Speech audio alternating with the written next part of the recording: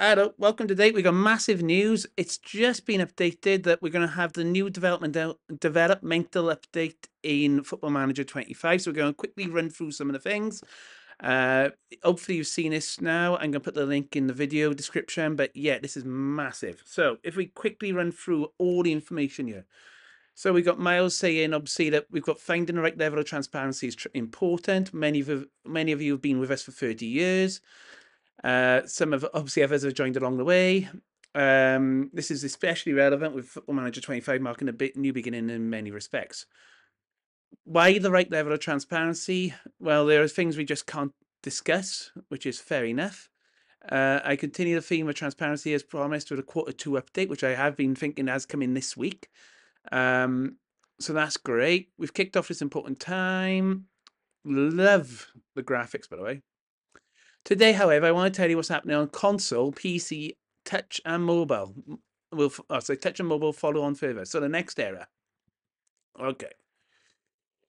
So the next chapter is embarking the biggest tech change in over 20 years. Moving to Unity is an undertaking. It has given us a huge, incredible building blocks to create new foundations, unlock potential, power of future visions, and power of future vision for Football Manager with enhanced graphical fidelity and more efficient development processes in the future. And with more experience, it will lead to faster creation and implementation of game features and design tweaks. That's really important. So we're on about getting new game feature much quicker, much better. Can't fault that. Okay. So it's the next 20 years. So they're saying this is what they're going to be doing as a starting point. So it's going to be this for the next 20 years. This is how they envisage a future. Okay. So what would we do? Would we do this the same way if we had our time again? This is a question they keep asking themselves. So if we have a quick look now, we are going to lose touchline shouts. Touchline shouts is the most used feature that won't be included in FM25. Won't be back for the foreseeable future. Shouts in the series have been there for many years, and to be frank, he's never been happy with them. A shout should happen instantly, but they only come into effect after the ball's gone out of play. Also, wasn't clear how long the shout lasted for, and for the time being, shouts are gone. So that's fine. Social media, I sort of agree with that. I think touchline shouts, yeah, you want to cancel it. Like, oh no, we scored, quick! I don't want to be angry, and you go quick, cancel it. Yeah, yeah, I sort of get that. I sort of agree. I agree. Touchline shouts always seemed OP. You could like fire up. My only concern is in console, we don't even have team talk, so touch and shouts were really good for a start of the match. Social media and data chalkboard. To optimize the UI and user experience, we've taken out the bespoke social media screen, which, to be fair, do you really use? I use it occasionally, but does anyone actually use it? All the key information from this will still appear in other game areas, and supporters are still an integral part of the game. Excuse me. With the data used in football continually evolving and developing, we've also thought hard about how it is displayed in Football Manager. This is great. So this is data visualization. For most of the existing data metrics and visualizations will be in 25. And we're already working on further visualizations that will be added in future editions of FM. However, the chalkboard, which was additional individual and team access data via player profiles, has been removed. With the introduction of Data Hub in recent years, which is much better at presenting the analytical data to you, the chalkboard became superfluous and its usage dropped from 10% down to 1. That's interesting because a lot of the Moneyball data we're using at the moment in console is now going to be, I'm doing this Moneyball approach and that's going to be gone. The chalkboard actually was that information hidden. I think it's just people weren't aware of how to use it properly. So that's interesting. Creator Club. We know that this is our most popular mode away from career mode, with 5% use. So only 5% use creator mode. That's interesting. We can't improve Creator Club experience to the level we're looking for before this year's launch, so we've decided not to rush it. Instead, it'll be brought back in 26 with lots of changes and improvements. So we're losing Creator Club for a year. Okay, that's interesting. Obviously, we've been trying to use the editor in my console videos to say, well, you can create a club to do some editing, which you can't do in console. So, again, that's going to be one of the things we're going to lose in console, but maybe they're going to change stuff moving forward. Versus mode, we know that people who do play versus tend to do so multiple times. However, it's only 0.5% of the audience. Well, the audience is £10 million. That's still what was that? 500, is it 5? Yeah, no, let me do my maths. 50% is 5 mil. So 5% would be 500 grand. So it's about 50 grand. Okay, that's quite low, actually. I thought it'd be more than that. We haven't started redesign of versus mode yet. We do like it, so that means it's staying, but it may be superseded by something else or return in a completely different form. Interesting. Challenge mode. Part of console, touch, and mobile series, challenge mode is currently scheduled to completely be revamped into Football Manager 26 or 27. Interesting. It was popular when first launched, but its use away from mobile has dropped dramatically over the last few years and now played by less than, again, 0.5% users. So what they're trying to do is react to what the audience is actually doing. In console, touch, and mobile, it's not well used. So they are moving away from that. I think one of the things with challenge mode is I think if you could create your own challenges, if you could create community challenges, that might be an interesting way of doing it. But to hear that they're going to completely revamp Football Manager 26 and 27 with challenge mode is really interesting. Huh? Okay, so they're debating how we'll come back to ensure it returns with the best and most immersive possible experience possible. So they're going to take challenge mode away. We're going to lose Create a Club. So it looks like what they're going to do is concentrate on the original formats of these games and then create a club, challenge mode, versus mode. They're going to look to tweak it, or obviously, as it says here, versus mode is going to get rid of. So challenge mode and create a club are going to be revamped as a big feature, I'm assuming, in 26, but or 27. So that's quite interesting. Fantasy drafts will not be playable from day one, but will return much improved later in the cycle alongside the main data update. So we're talking here in January. So we're not okay.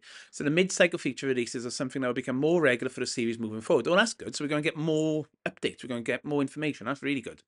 When we first I can't get my words out. When we first envisioned fantasy draft mode, we saw its potential as an e-sport, which it is. I mean, back during lockdown, streamer showdowns, it's all over Twitch. It's good. It's quite good. And a few tournaments have been run here and there in various disguises. We've already made a decision to remove it from 25 from day one, when we had a very interesting reach out from someone in the esports space with 2 decades of organising tournaments. Got in touch. We have therefore decided to partner with FIFA E, the FIFA esports division, on an invitational World Cup of Football Manager, which takes place in Liverpool from August 29th to September 24, using Football Manager 24. 24 players will contest. That'll be interesting.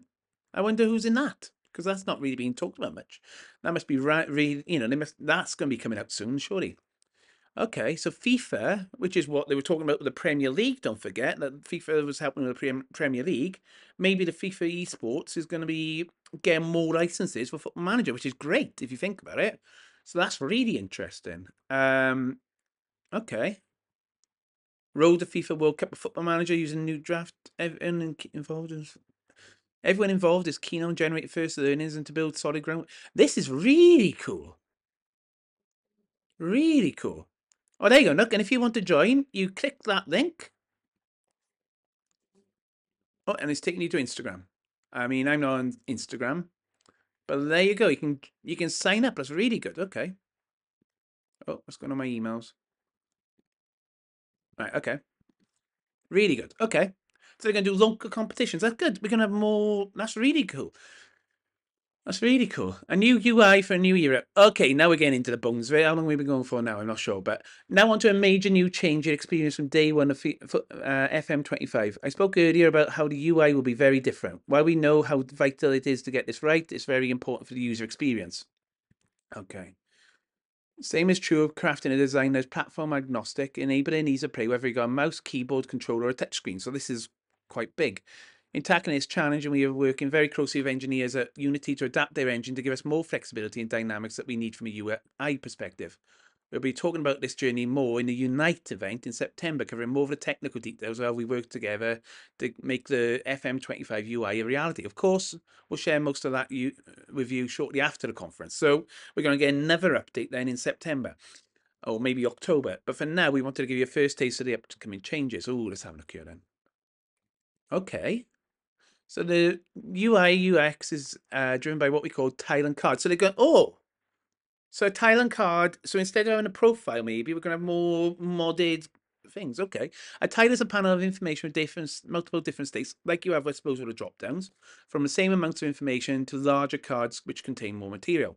Our design team wanted to create something that would help build a sense of exploration for each player to reveal the depth and detail in Football Manager. In this system, the tiles are a way of building curiosity by providing a snapshot of information, while clicking through into cards rewards your interest in further details. Interesting. Tiles come in various different sizes that we all call states. So this is so that we can use information appropriately in various different screens and scenarios. Below is an example of player form. Okay. So you got the last 5 matches. I like that.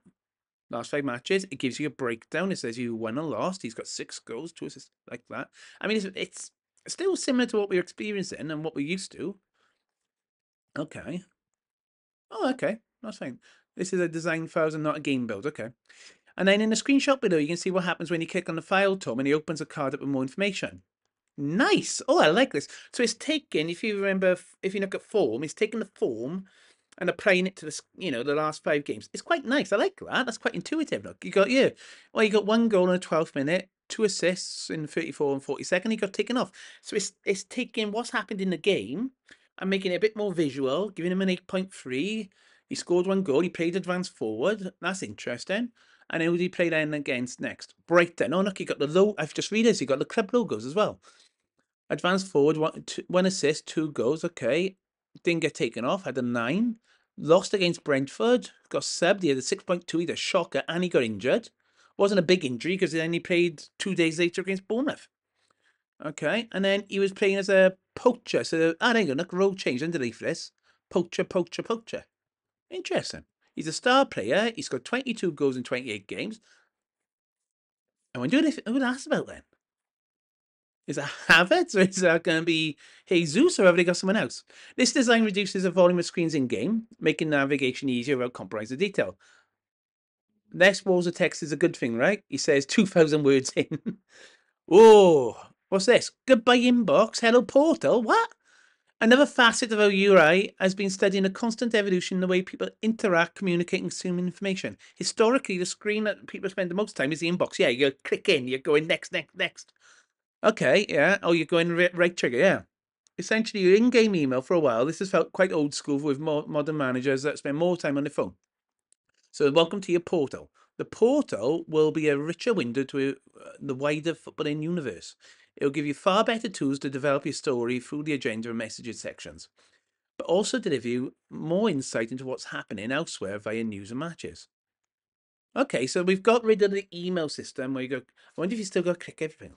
But it's more intuitive. It looks a bit like an iPad app if you think about it. You can, you'll click portal, squads, recruitment on the pitch. That's interesting. Club profile. Okay. That's interesting to have tiles rather than click menus. Okay.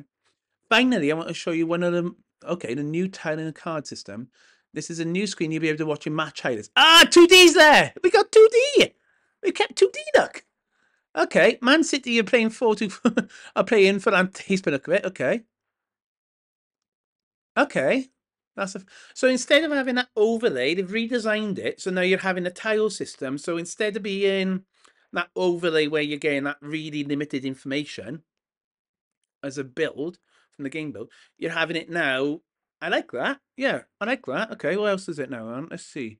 So you got your subs here. You got 5 subs. 3 oh god, it tells you then 3 stoppages. You can ignore the dugout advice. Okay. All right. Okay. We know these reps in a big shift. I don't mind that. I like that. How can you help? Okay. We want help to validate. Oh, sign me up for this. In the coming weeks, FMFC members with an initial reasonable travel vicinity will receive an email to surface their interest and availability to come into our studios to help continue testing. Depending on interest and uptake, we may well cast a net further. Yes, please. Sign me up. We're planning to run this for September into October. If you're not a member, please subscribe now. Further taste of what's to come. Thank you for your time reading so far. That's almost it. But a few more snippets. Oh, right. Okay.